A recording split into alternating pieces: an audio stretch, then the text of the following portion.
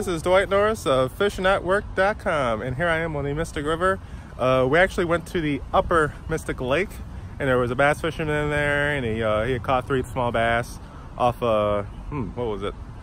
It was like a white jerkbait, and there was another bass fisherman there on the shore fishing the lower Mystic Lake, and he had black and blue spinnerbaits and black and blue chatterbaits, and he said they were killing the black and blue chatterbaits for a while, and they hit a couple times a day, but the herring are everywhere. The seagulls are coming down onto the little causeway there that goes to the little boat marina, and they're just destroying them. And the herring is everywhere.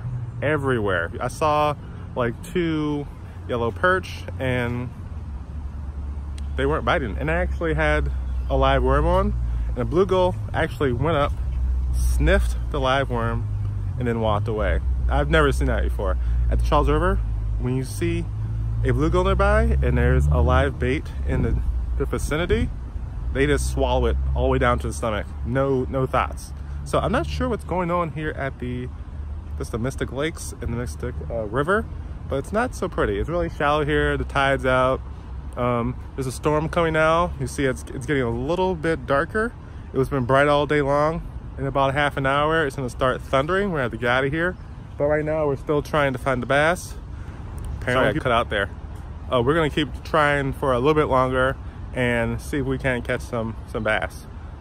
Right now, I'm like, this is not pretty over here. Maybe I should have gone to Horn Pond again. I've seen bass, I've hooked the bass, and I've caught the bass, and I know they're there and they're happy and they're gonna eat. Plus, I want to hit the northern side where I've heard there are trout at, where the stream comes in. So, maybe next time. Today, no boat. I know it's the weekend, but got things to do other than fishing. Some days I fish, some days I don't. That's the choice I have because I manage my time. So, if you want to go fishing at work Monday through Friday and even on the weekends, please go to the website, fishingatwork.com, get your 10-step process to go fishing at work.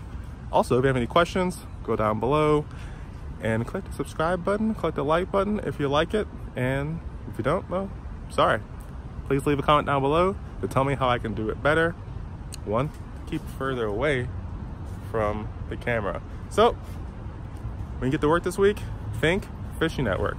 Hey, just taking a quick video of these 2 turtles, maybe 3, fighting, probably over a mate.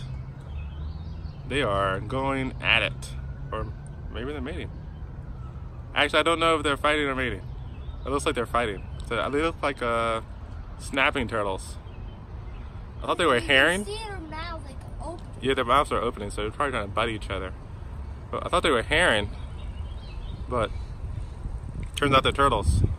Wait, Daddy, remember that day when we looked at it and it was really close to it? Oh yeah, and now it's over there, so now yeah. I'm getting pretty used to snapping turtles. Yeah, that snapping turtle we saw last time was as big as you. I don't think I've ever seen that one that big. No, it was like 1 inch bigger than me. 1 inch. Dropped my rod. Sorry.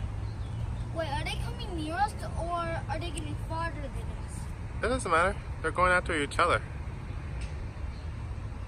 Anyway, thought you might like to see it.